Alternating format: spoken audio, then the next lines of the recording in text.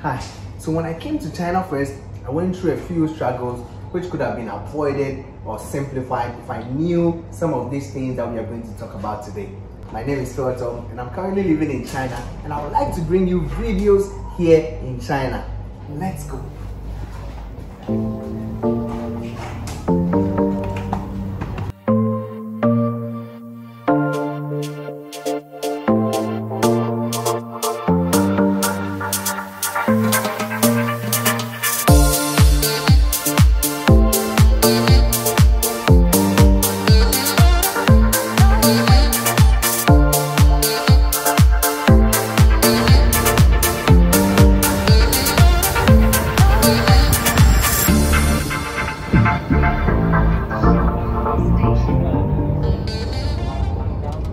I remember there was a time it was very cold, it was snowing. I came back from outside and I was freezing, my hands were all freezing, and what I did was I put my hand under hot water. Maybe you don't know what happened is, let me give you a clue. My hands became red, I was feeling extreme pain in my hands. What if I had met someone who could tell me that, hey, that is not the way to go, that's not the right way to be warm when you are very cold? I didn't know, and these things happen to me, right? So today I want us to talk about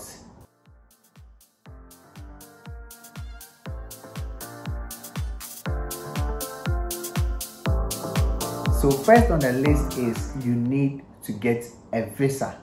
Yeah, I'm sure that every country has at least maybe 3 countries that you can visit on visa free. There is this 72-hour visa for people who want to visit an island which is in China, but not the whole China. So it is very important for you to get a visa before you come to China. That is step 1. And step 2 is your credit card is probably not going to work. Foreign credit cards can be difficult to work here. Our advice that you get your physical cash either in USD or yuan, that is the RMB, before you come to China, and that would surely make life a little easy for you. The third one on the list is please always carry your passport, because you are probably new here and you don't want to have anything with the authorities that are here in China. I recommend that you have your passport wherever you go. If you've stayed here for long, you probably know your ways through and out of any city that you go. But if you are new here, I advise that you get your passports everywhere that you go. And the fourth one is get a VPN. The full meaning of VPN is virtual private network. All the Western applications has been blocked in China, so basically you can't go on WhatsApp, YouTube, Instagram, Facebook, Twitter, because they've been blocked. So if you want to go on these apps, you need to get a VPN. I'm personally using there is Hotspot Shield on my iPhone, and then there is I think Star VPN, and then on my laptop where I uploaded this video for you to see, I'm using Hox VPN, Hox HOXX, and then there is Hotspot Shield on my laptop on Google Web Chrome. So you need to get a VPN before you come to China. And the next one is don't drink the water here. Where I came from, you can be able to drink from tap water because it's very clean and it's acceptable for you to drink. But in China, tap water is not advisable for you to drink, and the water, bottled water, is very cheap to get here. You can get one for 1 RMB or 2 RMB, and if you want to drink in China, that is the best way to drink. You buy bottled water and you drink. So the next one on the list is there is no tipping in China. So I'm sure in the US and in even where I came from, Ghana, when you go to a restaurant and someone After serving you, you try and give something as an appreciation to the person in the form of a tip, in cash to the person to say thank you. But in China, what they give you is what you have to pay. You don't do any extra tipping to the tender or the server who gives you the food here. So you pay what is given to you. And then this next one is be prepared to haggle. Bargaining is pretty common here in China, and you have to know that the seller will not go beyond where he or she is going to lose. So try your best, start from the lowest and then come up with them. Yeah. The next one on the list is get early to the airport.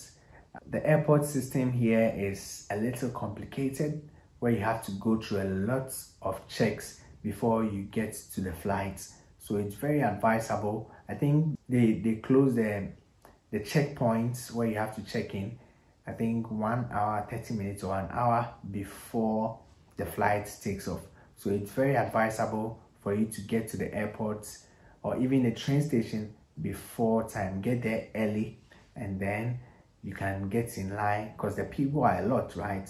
So before it gets to you, you might have consumed a lot of time. So it's advisable for you to get to the airport really early and then go through the checkpoint that you have to go through, and then you are safe to move. The next one is it's common here to pay for the food before you get the food, because in China you'll be brought the bill immediately you order for it to pay before the food comes. And I think that's a little comfortable, because you don't have to walk again to the counter to go and pay the money before you leave. So immediately you are done with your food, all you have to do is to just vomit from the place or from the restaurant here. So the next one is spitting is normal here in China. Woo! Spitting on the train, on like even very important in the elevator, very important places you see Chinese will spit around, and it's normal for them. So please get it as a normal thing that is being done here in China. Yeah. So the next one is transport is cheap.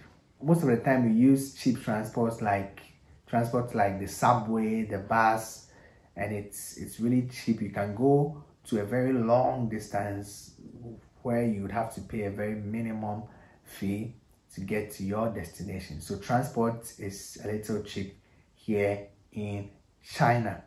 And the next one is beware of tea house or student scams. If you get here on your first day, you surely have people who would want to help you like freely. Some will even come to you, hey, I'm a student and you know, we have a project we have to work on, blah blah blah. Can you help me? Can we take tea, or can we take tea together? And then we discuss a few things. You go in there to go and take the tea, and you receive a bill of about 500 USD for just a tea. That is surely a scam. So what you have to do is, if someone recommend that, okay, let's go to a restaurant and go have lunch or just go eat, you suggest that you are going to recommend your restaurant, or you point out restaurants that you want them to go. If they insist that they want you to go to their restaurant, then know that there is something fishy going on.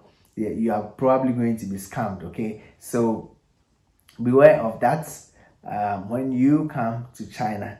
And the next one is get a translator. Get a translator.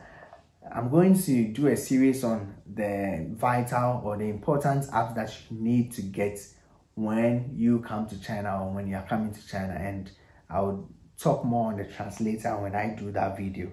And the next one is try street food. Oh, street food in China can be delicious. Like, it's a little cheap and then it can be really, really delicious. I advise that you try them and you testify for yourself, okay? And on the street food too, I'll surely bring up a video on that for you to see how street food are here in China. So guys, please stay tuned for more videos coming from me, okay? And then the next one is be careful when crossing the road, okay? There has been a lot of cases where Chinese drivers hit people down even when they are crossing the road when it's green for them to go. Like recently there was a video that went around where a driver killed a lot of people because there was some few issues with the driver himself. So please watch your left, your right, your middle, everywhere before you cross the roads in China. It's very important. Your life is important and you are important to your country. Yeah. And then the next one is you surely feel like a celebrity in China, because you probably go to a place where they've not seen a foreigner before, or they rarely see a foreigner. So if you go there, you are surely going to be a celebrity for a few moments, then that's it for you. Yeah, so enjoy that moment of celebrity here in China. They will surely ask to take pics of you, and there are those ones who also take pictures of you even when they don't ask. It's normal. Please take that one as a normal thing. You see people hiding, they'll just take you the picture without asking you. It's normal with Chinese guys. So before we finish this video, I would want you to learn 2 Chinese phrases that might help you here in China. The first one on the list is ni hao. Ni hao means hello. So let's say you come here for the first time and you want to talk to strangers, you can approach them with hey, ni hao, ni hao, hey, ni hao. They like to add hey, like it's kind of a respect they add to their words when they are speaking. So you can be like hey, ni hao. So it calls their attention for you to continue whatever you want to say to them. So you can be like hey, ni hao. Then you show your translation to them and they'll help you. And that brings me to the second word that we will learn today is 谢谢. 谢谢. It means thank you. Thank you. So let's say you say, hey, ni hao. Can you help me do this? Blah. So you show your phone, and then with your translator, you show them. And then when they are done helping you, you be like, 谢谢.